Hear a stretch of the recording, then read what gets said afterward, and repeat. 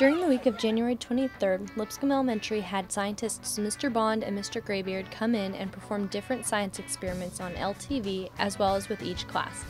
This week at Lipscomb is Science Week, and the kids and the teachers are very excited to have Mr. Bond here all week. Mr. Bond is going to be performing experiments with each child in the school, and each grade has got a different focus, and the room moms got together and have decorated each hallway to go along with the experiment. Kindergarten is doing space. First grade is the water cycle, and second grade is doing a magnetic experiment. Third grade is doing a chemical test, and fourth grade is doing electricity, and fifth grade is doing a force experiment.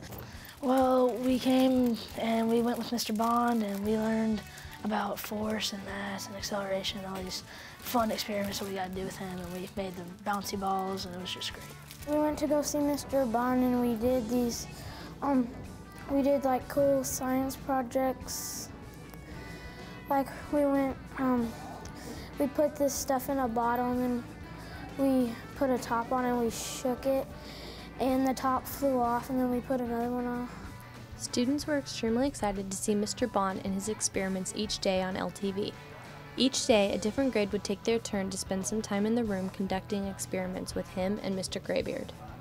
My name's Mr. Bond, and my mission is to show kids that science is fun and science is cool and science is easy.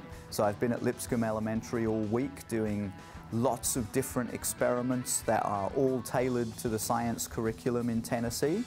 And today we're doing the fifth grade and learning about force equals mass times acceleration. And my mission is to go around to the schools and show kids that science is cool. Is science easy? No! It's funny, the kindergartners all say, yeah! Fifth graders all no. The kids are loving it. The kids are so excited, and they get to tour each hallway and see all the decorations, so they're really having a great time.